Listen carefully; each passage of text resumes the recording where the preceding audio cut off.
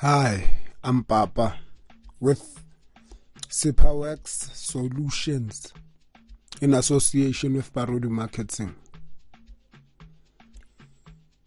Solving for X. Isn't that everybody's favorite topic? X on a solveg. So without wasting your time,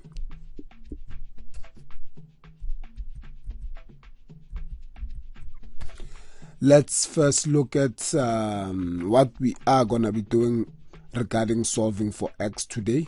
The grade 11 textbook will be looked at from an exam point of view, right?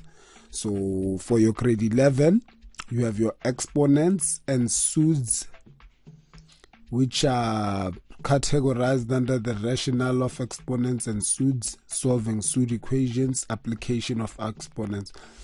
So basically this is what you would use when you are solving for X. These will be the applications you will apply. Now you also have equations and inequalities. Now completing the square, quadratic formula, substitution, finding the equation, nature of the roots, quadratic inequalities, simultaneous equations, as well as word problems. This is some of the work that you're going to go through as we are looking at grade 11 textbooks from an exam point of view. So without wasting your time, let's go right ahead and soldier on solving for X. And as we solve for X in the following equations, you will notice that certain principles will be applied from the textbook, and as we are solving, we'll take you to the part on the textbook that involves solving this particular equation we'll be doing. So we'll start off with number 2. For number 2, you have your Surd equation, or your Surd form. To start off with, the square root of 2x plus 1, where you also have your x minus 1. So now how do you solve this? The first thing you do is use the squaring of both sides to be able to answer this question effectively. Now if you square both sides, you will notice that the square roots will cancel out, because multiplying a square root by a square root gives you a very good starting point. So now let's look at the textbook topics. So from the textbook's point of view, what has been applied in that equation that we were doing is solving Surd equations, as you can see. And there's a bit of exponents in there as well. So application of exponents, we therefore have applied exponents and Surds in that particular question as we were starting. So as you familiarize yourself with maths in grade 11, ensure that you always link your exam questions with your textbook. That will actually simplify everything for you, and you'll understand even more. So let's carry on to the next part of the question. Since we have applied the Surds and exponents in this regard by putting in 2x plus 1 is equals to x minus 1 squared. So both sides were squared and the rule was applied. So now we will then have to simplify everything, meaning that whatever is in the bracket, we have to then eliminate the bracket and multiply what's in the bracket by itself, so that we can be able to work on one side. So which part of the textbook is that actually addressing?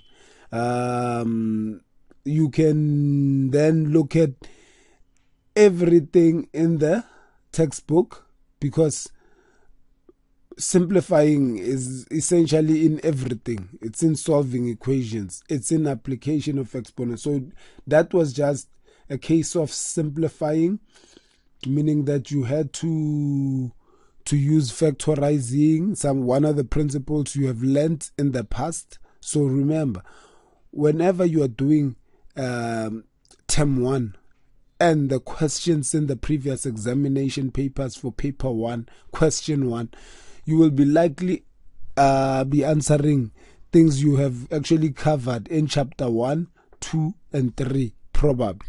So now we then have to carry on. Since we have simplified that bracket to x squared minus 2x plus 1, the only thing to do is to have everything on one side now, where now we can further simplify and have the one side equals to 0. So once you have done that, you will find that you have x squared plus 4x, and now it's your turn to factorize. So remember, factorizing again, it's something that you have covered in previous grades. So as you factorize, you'll notice that the common factor here is x. So x outside, you have your bracket x plus 4 is equals to naught. That gives you x equals to 0, or x is the factor of negative 4. Now the negative 4 is an error. As you can see, when you do multiply or when you do transpose the following, the 2x plus 1, this x becomes negative, and then hence the positive 4x, and rather it should be negative 4x, and this 4 should be positive as well. So once you have done this, and this question illustrates the point exactly that we were trying to make, that we are looking at a previous exam paper in terms of your textbook. So grade 11 from an exam point of view. So let's carry on to the next question.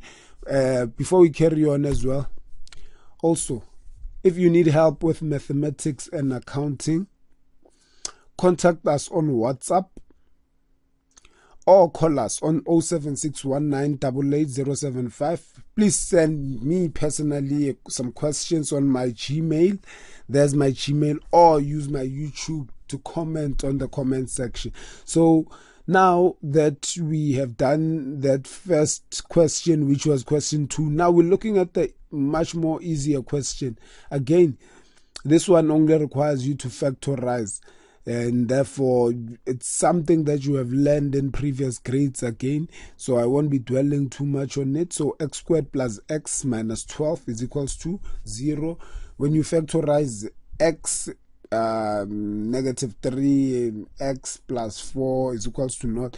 The factors of x are 3, or x is equals to negative 4. Those are the factors. So right now we have solved the first part of the question. We're moving on to the next part, and always note that we are going to be looking at each and every part of these questions in an exam point of view, right? So now you are looking at 2 to the power of x, square root of x, and then you have your equals to 2 to the power of 27. So right now, one thing we have noticed there in that equation that we've just typing, there are exponents there, there are Surds there. So the grade 11 textbooks, from an exam point of view, that's one of the previous exam questions, and so you'll be solving Surd equations there, as well as you will be applying some exponents. Now the two are very much related, especially regarding the square root. So now as we carry on, you notice that you will drop the bases here because the bases are the same, and when you drop the bases, you'll have x to the power of 3 over 2. Why x to the power 3 over 2? You ask yourself. Why is that? Why is x to the power of 3 over 2? Now, remember the principle that the x that is outside the bracket, for it to be outside the bracket, it would have been x squared. Now, if you put it back into the bracket, you will have your x, right, multiplied by what? X squared. So when you add the exponents, they'll give you x to the power of 3. I hope we understand each other on that. But if you don't understand that point that I'm making, you can always comment, send us a question on our comment section so that we can further clarify this point to you. And now 27 still remains the same there, and then we have your, now we're removing the 27, we have your x to the power. So we're using the principle of what you do on the left, you do on the right. So if I'm gonna have to cancel out that exponent of 3 over 2, I'll have to go 2 over 3, right? Multiply on one side and on the other side. On the left it cancels, on the right it becomes 3 to the power of 3 over 1 times 2 over 3. And once you have that, you can then cancel out the 3's. You have 3 to the power of 2. What is 3 to the power of 2? X is equals to 9.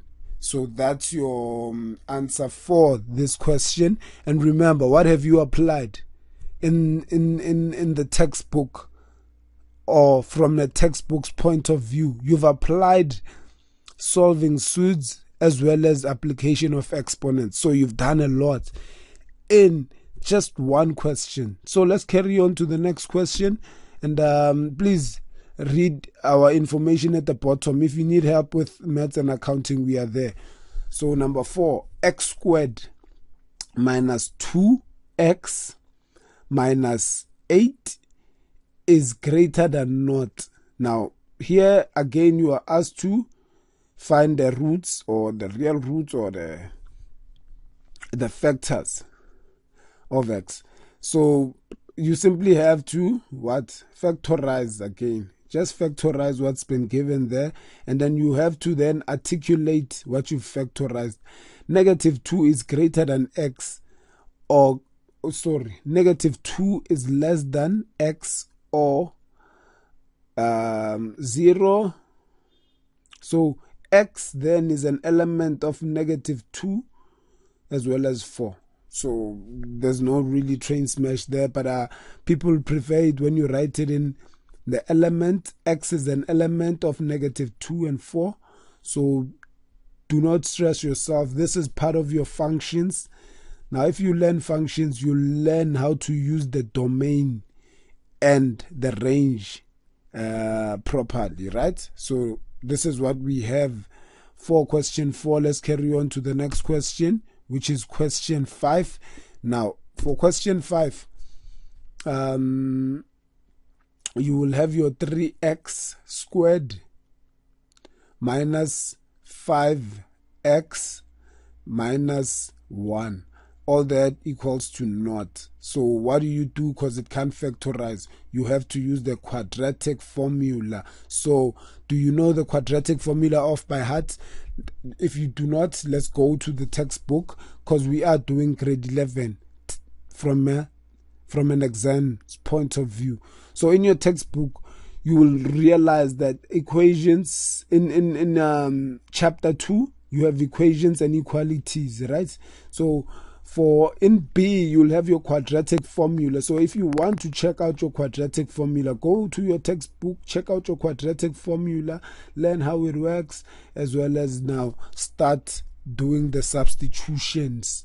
And once you have learned what the quadratic equation is all about, 3x squared minus 5x minus 1 is equals to naught won't be a difficult thing for you. So once you have your formula, you then need to substitute into the formula. Again, your textbook, substitution. So it's quadratic formula, substitution, right? And then you find the roots. Now negative 5, you have your plus minus square root of b squared minus 4ac, and all that will be over 2a, which is 2 times, what is your a? Your a is 3. So 2 times 3, your 4ac is 4 times 3 times negative 1. So that will give you a positive answer. So as you go on answering this question, you'll notice that you will need a calculator at some point. And I did not use the calculator personally, so I left out that option for you. So from this point in the question, you have to split the two, your plus and minus. So you'll have two equations now, two to be able to get 2 roots or 2 factors, right, of x. So let's carry on to the next question, and then also check out our information at the bottom of the screen. Now, x squared minus 2x minus 8 is greater than naught. Now we're going back to the question that we have already covered. So hopefully you were switched on. That was our question 4 as a matter of fact. So once you have covered this, just notice that everything is in your textbook. Everything is in your textbook. We have not covered simultaneous equation, quadratic inequalities, nature of roots, and so forth and so forth. So everything that we are doing from an exam point of view, it's in your grade 11 textbook. So please keep checking out our videos for ways to simplify your math problems. And thank you for watching our show today. Have yourself a wonderful day.